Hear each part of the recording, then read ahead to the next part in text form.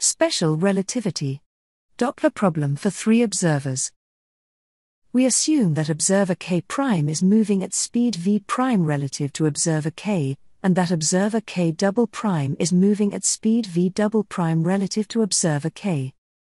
Observer K' is emitting light waves at period t'. What is the time period received by observer K'? At time ta, a light ray is emitted from K' at point A. We apply the spacetime transformation at point A, taking into consideration that the emitter is located at x'A equals A. The frame K' continues to move at speed v' until it reaches point B at coordinate xb relative to frame K.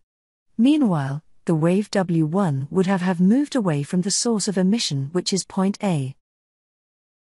At time tb, a light ray is emitted from frame K' at point B. We apply the spacetime transformation at point B, taking into consideration that the emitter is located at x'B equals A. We compute the time and space intervals between the 2 events at point A and B.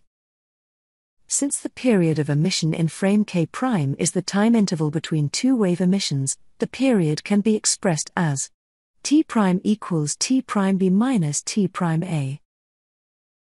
We substitute T' in the previous space and time intervals to obtain the following 2 equations.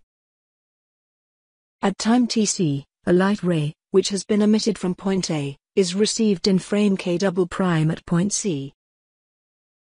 We apply the spacetime transformation at point C, taking into consideration that the receiver is located at x'C equals B.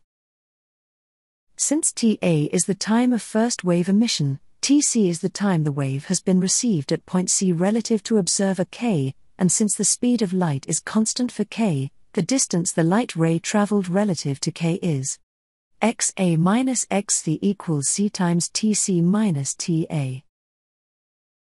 At time Td, a light ray, which has been emitted from point B, is received in frame K' at point D. We apply the spacetime transformation at point D, taking into consideration that the receiver is located at x'D equals B. Since Tb is the time of first wave emission, Td is the time the wave has been received at point D relative to observer K, and since the speed of light is constant for K, the distance the light ray has traveled from point B to point D relative to K is xb minus xd equals c times Td minus Tb. We find the spacetime intervals separating event C from D.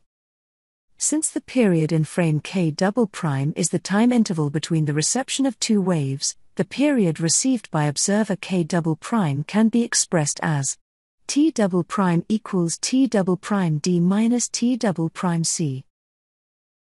We substitute T" in the previous space and time intervals to obtain the following 2 equations.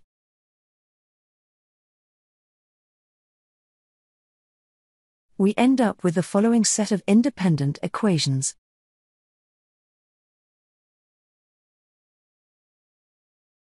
We subtract equation 5 from equation 1, and we subtract equation 6 from equation 2. We rearrange equation 7.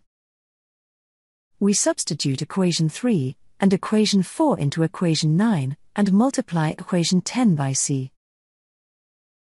Adding the previous equations together. Rearranging, we obtain the equation which connect period T' with period T',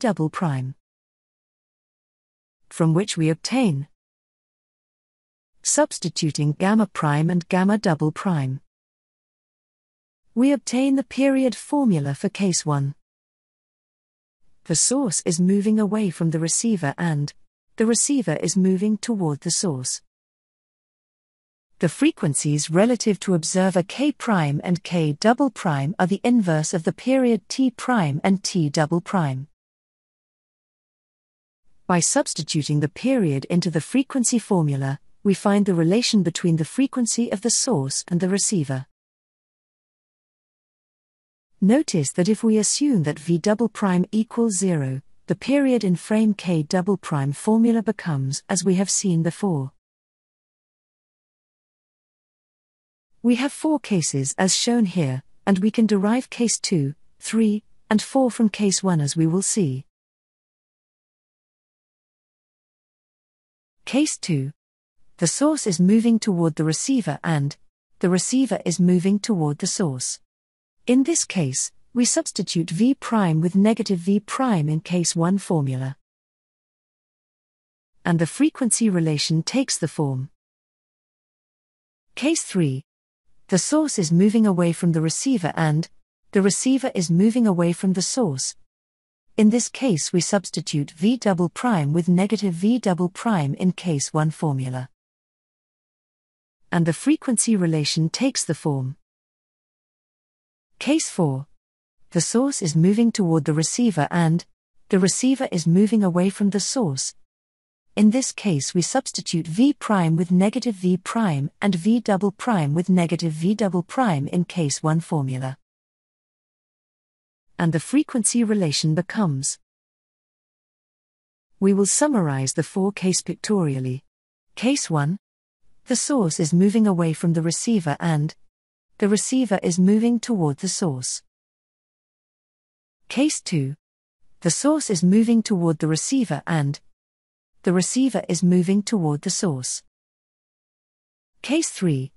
The source is moving away from the receiver and the receiver is moving away from the source. Case 4. The source is moving toward the receiver and the receiver is moving away from the source.